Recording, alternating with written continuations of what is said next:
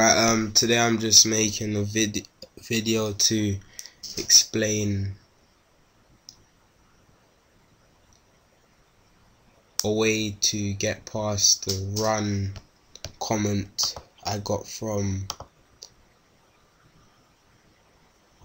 a Joe's 22 minutes ago. He said when I try to use the run link, he means this. When he tries to use this link, it gives him an error, says that the location doesn't exist.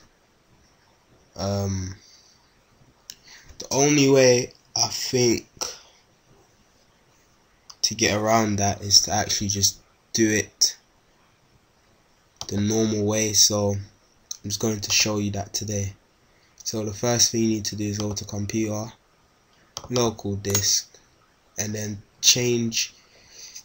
go to users, but you're going to change to organize, folder options, view, and then show hidden files. So this one here, click apply and then OK. The main one you use is you want to use the one that you use, so I could just use KG,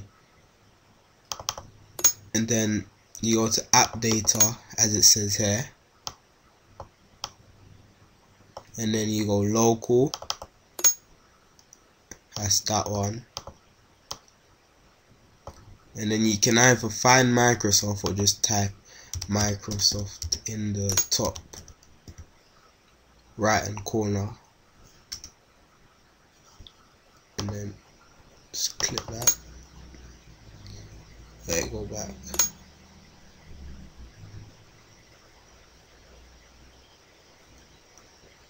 You can see a lot of Microsoft comes up, and click cancel so it stops. You can see a lot of Microsoft comes up, but you're going to mainly look for the one where it says Microsoft KG app, or just Microsoft and then the user, and then app data and then local. So you click that, and then you're gonna go down until you see media player, because you need to remember you are deleting or clearing or wiping your Windows media player, like playlist or media, all the songs you want to get rid of. Then after you've done that, it's the same thing I said in the other video. You want to click remove the current database, and so you want to click control and then the MLS1, MLS2, and then any other MLSs you have left. So delete, but I'm not going to delete it because I don't really have anything else to delete. But I could delete if I wanted to, but there's no point. So that is the way to do it the manual way, as you could say. So thank you for watching. Please rate, comment and subscribe.